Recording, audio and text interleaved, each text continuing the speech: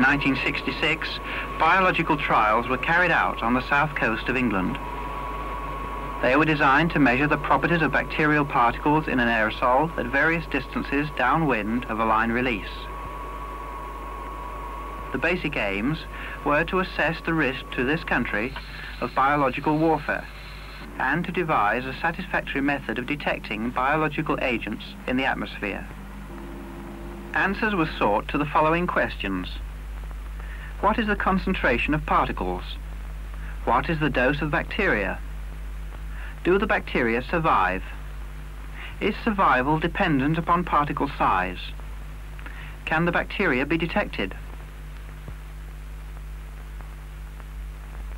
Lyme Bay and the surrounding countryside were chosen for the trials because the area is close to Portland Naval Base, and onshore winds can be obtained with any wind direction from 100 degrees through south to 300 degrees. A suitable control site was found at Fleet, which is only 6 miles from the naval base and 60 miles from Porton. The method of conducting the trials was for a small ship to lay a crosswind line source of bacteria in the path of an onshore wind. As the cloud drifted inland and over the surrounding countryside, it was sampled by mobile sampling stations. The line source was between 5 and 20 miles long, and it was sampled at distances of up to 40 miles downwind. The trials were controlled by radio from the control site, and, if necessary, through a radio relay station suitably positioned on a high hill. At the end of the trials, the samples were brought back to the mobile laboratory at the control site for assessment.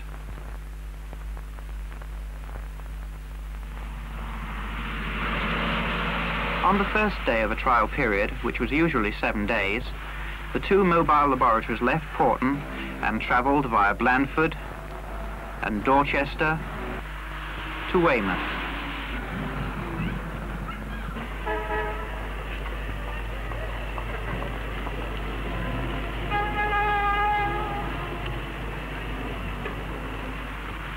There they left the main road and soon arrived at the site.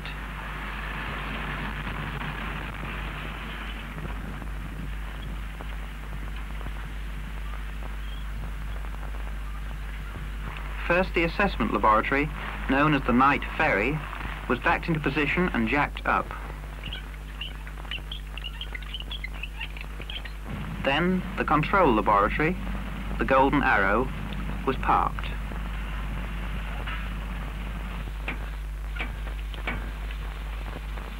They were then both connected to the power supplies and other services. Instruments and aerials were then installed on the roof of the Golden Arrow. First, an anemometer and wind vane were assembled. Then an aerial was erected for the VHF radio telephone used for talking to the ship and to the mobile sampling stations. The UHF aerial for communicating with an aircraft used to collect meteorological data was connected. This was followed by an HF aerial used for communications with Porton and for receiving meteorological data. And then an optical rangefinder used for tracking zero-lift balloons was erected.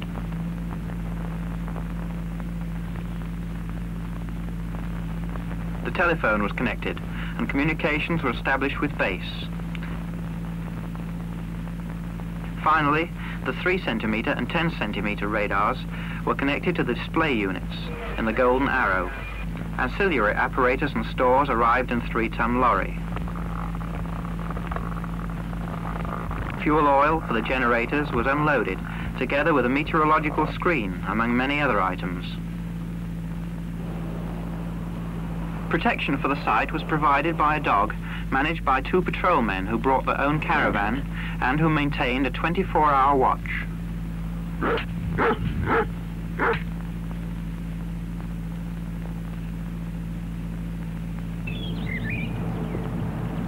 By now it was time to retire to the nearby Moonfleet Hotel for a well-earned lunch.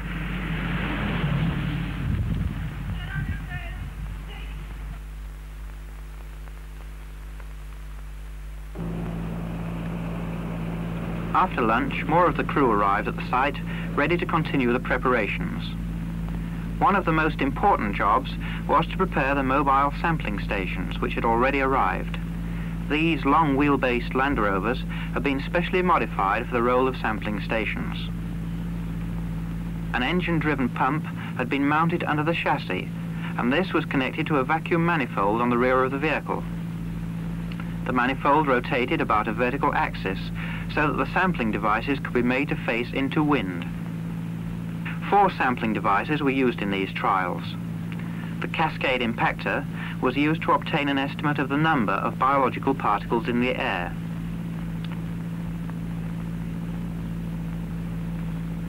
The 3-stage sampler was used to measure the dose and the viability of the test organism in the cloud.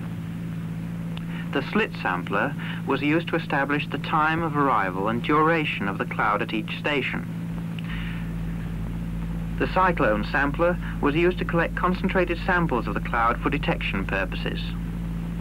In the slit sampler, particle-laden air is drawn through a radial slit. The particles in the air are impacted onto nutrient agar, contained in a petri dish. The dish is rotated in steps so that 60 separate samples of the cloud can be collected on a single plate. Rotation is controlled by an electronic timer, which enables the duration of the sample to be selected and indicates the number of the sample being collected.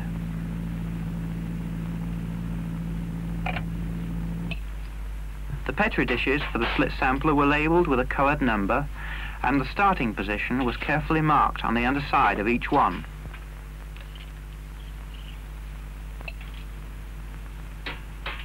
The dishes were then packed into a transport box.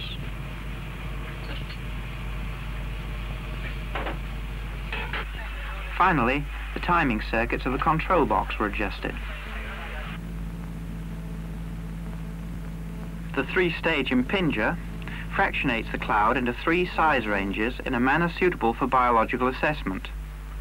This sampler collects particle-laden air at 55 litres per minute.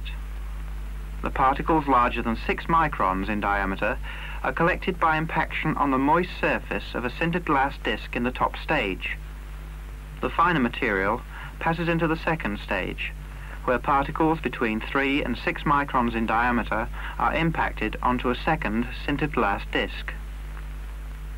The remaining particles are removed in the third stage, which is a swirling impinger.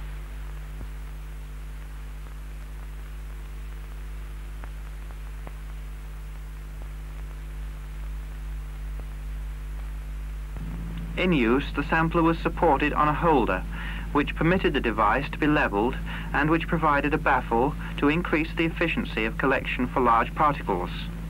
Normally, each 3-stage sampler was operated for half an hour.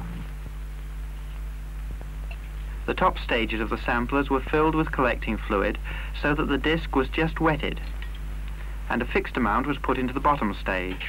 They were then packed into carrying boxes, and after this, dilution tubes were prepared ready for the assessment later that day or on the following day.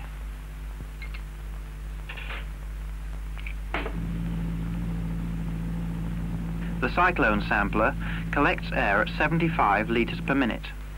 Air enters and travels in a spiral path, throwing the particles to the wall. At the bottom of the cyclone, the direction of flow is reversed, and the air leaves in a spiral path.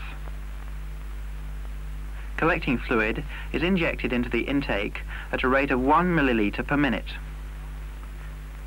This liquid washes the internal walls and carries the particles derived from the cloud into a bijou bottle at the base of the cyclone. In field use, the bottle was changed every 5 minutes. The sample bottles were carried in a special box, which also contained collecting fluid and spare parts. In the cascade impactor, particles from the air are impacted onto microscope slides.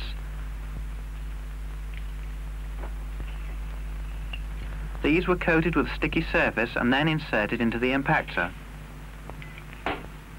The 3-stage samplers and the plates for the slit sampler, already packed in a transport box, and the collecting fluid for the cyclones were then stored in a refrigerator until required. The other sampling devices were stored on the back door of the Land Rovers, which would later carry them to the sampling sites. Whilst the samplers were being prepared, radio telephones were installed in each of the Land Rovers and checked. Normally, 6 Land Rovers were used, of which 5 were equipped as sampling stations. The 6th has a pneumatic telescopic mast fitted, so that the VHF aerial can be placed 30 feet above the ground. It also has a more powerful radio telephone, in addition to one similar to those in the 5 sampling vehicles. This Land Rover was used as a mobile radio relay station, so that the more distant sampling stations could be controlled. The flow rate of each of the sampling devices is controlled by a critical orifice. The flow rate of each of the orifices was measured and recorded. And finally, the small items of equipment were checked. All of these preparations were made as soon as possible after the Land Rovers had arrived. Whilst this was going on, meteorological information was being gathered in the Golden Arrow. A detailed synoptic chart was drawn from coded data received by radio teleprinter. This was augmented by observations made on the site and by facsimile charts received by radio mufax equipment.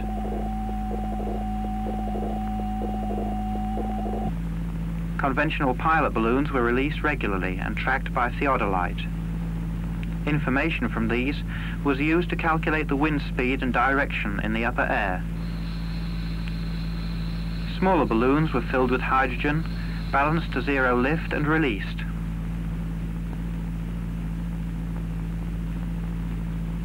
At night, small lights were attached to them. Each flight was timed and tracked by an optical rangefinder to give the mean surface wind speed and direction. Information on the temperature structure of the atmosphere was obtained from a temperature sonde carried below a small kite balloon. Hydrogen for the balloon was carried to the site, the balloon emptied out of its bag and slowly inflated.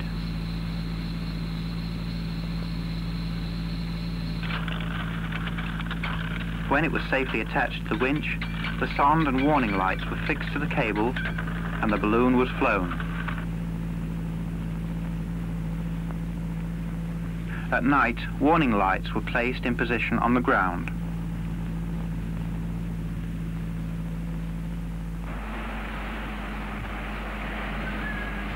All this time, other preparations have been going on elsewhere.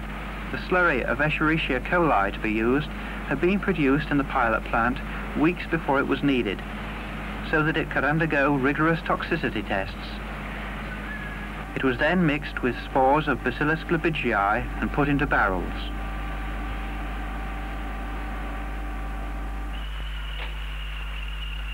On the day of the trial, the barrels arrived at Portland Naval Base, and they were unloaded on the jetty alongside the ship Ice Whale.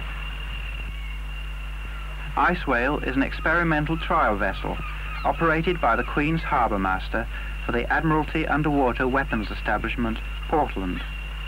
She was suitably modified for biological trials and placed at our disposal for the whole trial period.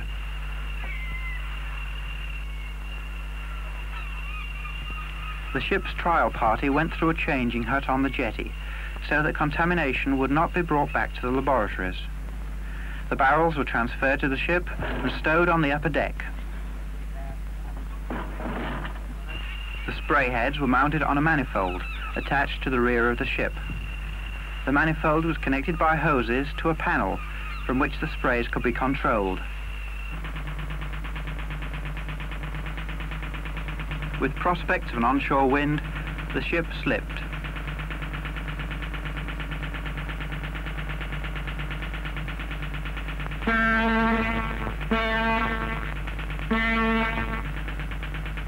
In the laboratory space below, the trial party prepared the sampling equipment designed to collect a sample of the cloud a short distance from the spray.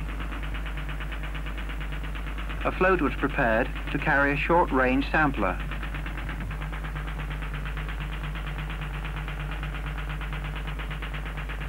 divers' torches were attached so that the float could be seen at night. The ship then made for a point upwind of the control site.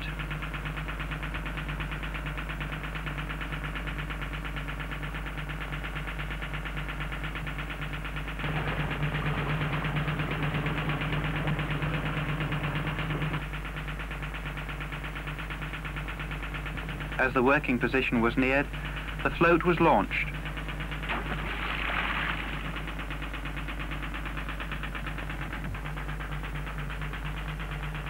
Background samples of the air at sea were taken for comparison with those inland. The spray crew struggled into their protective clothing and went aft to measure and to stir the contents of the barrels, which were then connected by hoses to the control panel.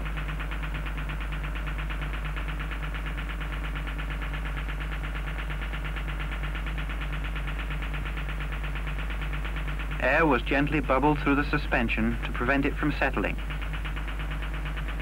This done, the control panel and the sprays were prepared.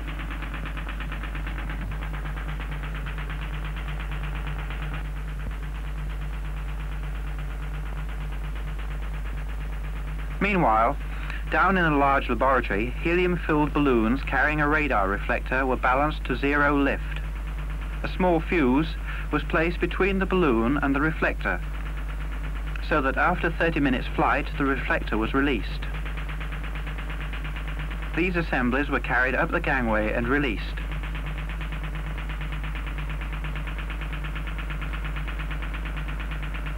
As the balloon came away from the ship, it was tracked by a 10-centimeter radar on shore, and this information was plotted in the golden arrow to yield the speed and direction of the wind over the sea.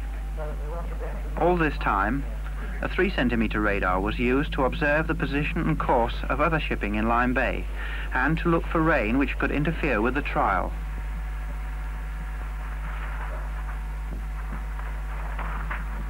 A final synoptic chart was drawn, and on the basis of all the information available, a preliminary decision was made as to where the ship should start spraying and what its course should be.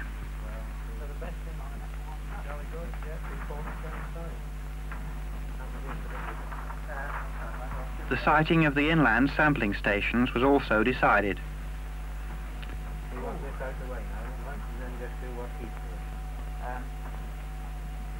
This information was radioed to the ship.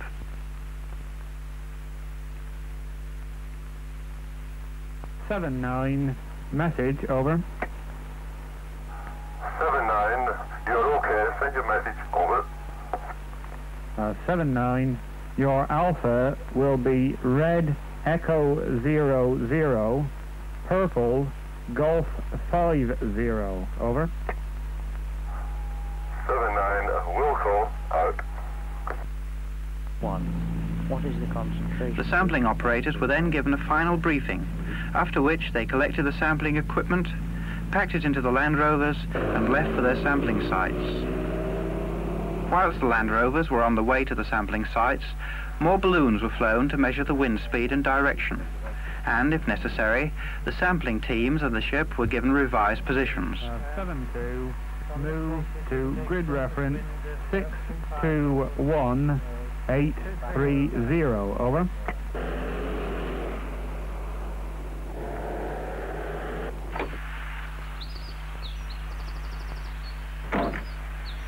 Once in position, the sampling operator mounted the sampling equipment on the manifold and made all the necessary preparations.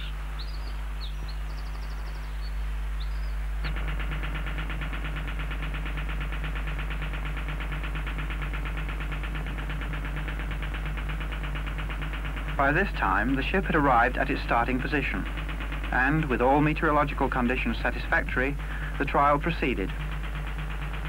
The ventilators of the ship were covered. The compressor which supplies air for the sprays was started,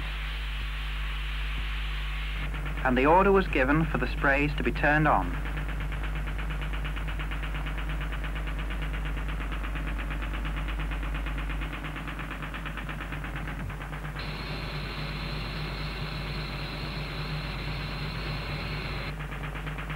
Once the sprays were working satisfactorily, the ship made an S-turn to cause the short-range sampler to pass through the aerosol, and the vacuum pumps were turned on to collect a sample of the cloud only 200 feet behind the spray. The subsequent assessment of this sample was used to show that no damage had occurred to the E. coli in the spraying process.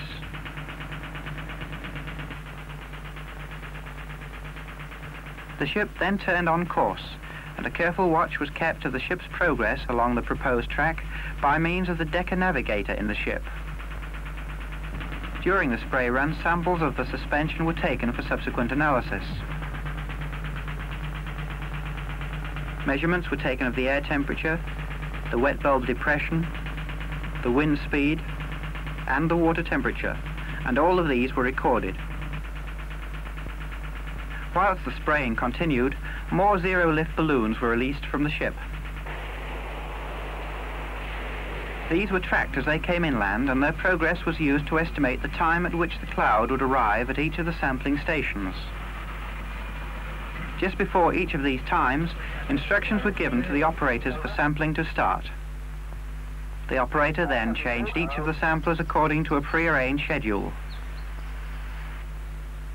At the completion of the schedule, the equipment was packed, and the exposed samplers were returned to the night ferry for assessment. The 3-stage samplers were removed from their transport boxes. By means of a pipette, the sintered discs were washed several times with the collecting fluid. The volume was measured, and the fluid was transferred into sample bottles. Some of this was set aside for subsequent analysis by the labelled antibody method. Aliquots of the remainder were diluted, plated out, and the plates later transferred to the hot room for incubation along with the Petri dishes exposed in the slit samplers. The cyclone samples and the slides from the Cascade impactor were put into boxes and returned to MRE for analysis. By this time, the ship had completed spraying and recovered the float.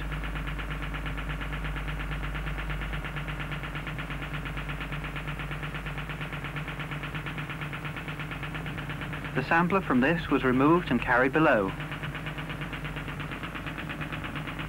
Later, the sprays were covered. As soon as the ship arrived alongside the jetty, the samples were taken to the night ferry for immediate assessment. With the dawn not far away, the generators were refueled, and as the balloon flew over the site, activity ceased until later that day. As soon as the bacteria had grown into visible colonies, the Petri dishes were removed from the hot room, and the number of colonies of E. coli and of VG on each plate was counted.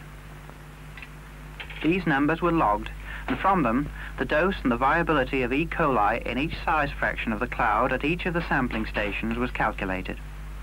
From the meteorological data and from the slit sampler, it was possible to deduce the time for which each sample of the cloud had been airborne, and thus to produce a graph showing the viability of E. coli as a function of duration of airborne travel.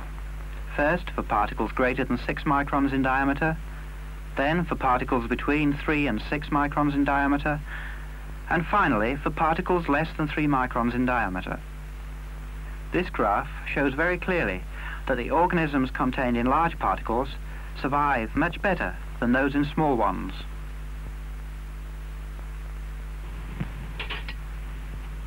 Representative colonies of E. coli were picked off, cultured, and later examined by the use of antisera to confirm the identity of the material collected. Each trace on the plates removed from the slit sampler was marked, numbered, and subsequently the number of colonies in each of the traces was counted with the aid of a microscope. From a record of these, it was possible to construct a histogram showing the concentration of airborne particles per litre of air as a function of the passage time at each of the sampling sites.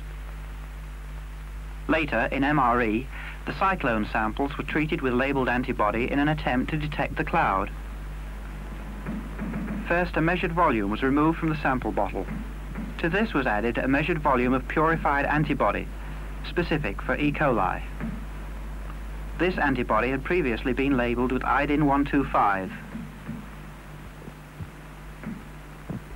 The reaction was allowed to proceed for 20 minutes. A vacuum pump connected to a manifold carrying several filter jigs was turned on. A membrane filter was placed in one of the jigs, vacuum was applied, and the filter was washed with a large volume of particle-free buffer.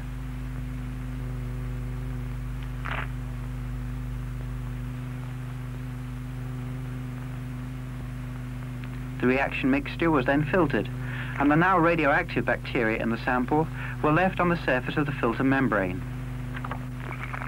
The filter was washed at least 10 times with buffer to remove all the radioactivity not attached to the bacteria. It was allowed to dry on the jig.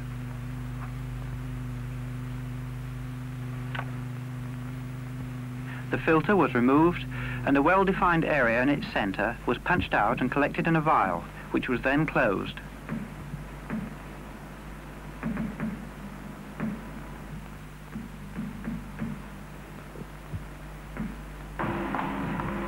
The vial was carried into another laboratory, where it was inserted into the well of a scintillation counter.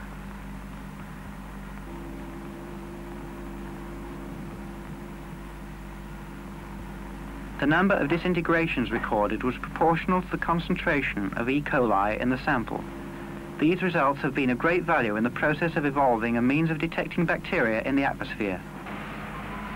Also in MRE, the cascade impactor slides were removed from the storage box, stained, washed, dried, and mounted for microscopic assessment in an attempt to determine the concentration of biological particles in the atmosphere. By these combined methods, it was possible to build up a picture of the results of the trial in the following way. At the nearest sampling station, the concentration of airborne particles, as represented by the histogram, was high, and the cloud lasted for 15 minutes. At the second station, the concentration was lower, and the cloud lasted for 35 minutes. At the third station, the concentration was lower still, and the cloud took 50 minutes to pass. At the fourth, 55 minutes, and at the fifth, 90 minutes. The cloud decreased in concentration and persisted for a much longer time as the distance downwind increased. The total dose received by a person breathing at 10 litres of air per minute at the first station was 16,300 organisms, decreasing to 5,800 at the second station, 3,700 at the third, 2,100 at the fourth, and 2,300 at the fifth, the dose decreasing with distance downwind, but becoming constant at the more distant stations.